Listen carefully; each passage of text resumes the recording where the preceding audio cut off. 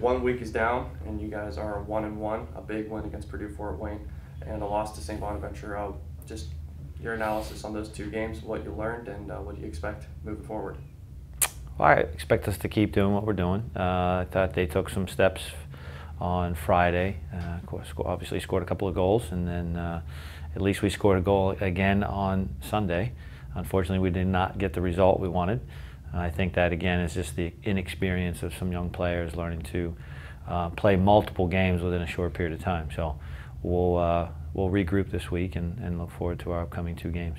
And you guys are a young squad, only 1 senior on this team in Larson Mervin. Just how impressed were you with so many freshmen, sophomores playing out there to go out there and get a win against Purdue Fort Wayne and relatively competitive against St. Bonaventure?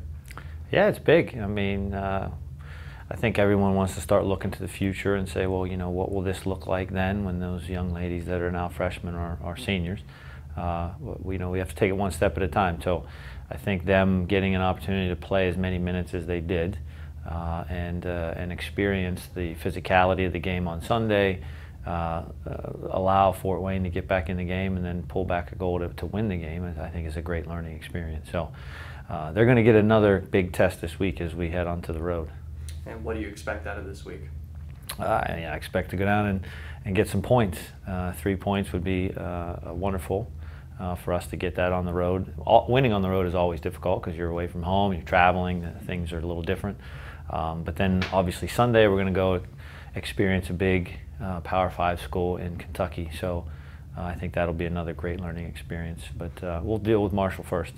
And because those are 2 big squads, what is the mental mindset you want to instill in your team? Just stay in the moment, just play the team in front of you and not worry about the crowd, or is it something different?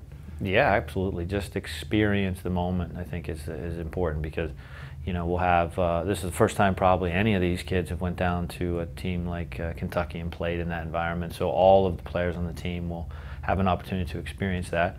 You know, if this program ever wants to get to an NCAA tournament, that is the type of program we would see in that environment. So giving them a chance to get experience on that now hopefully will grow, and they'll be ready for them when we get to the conference. Very good.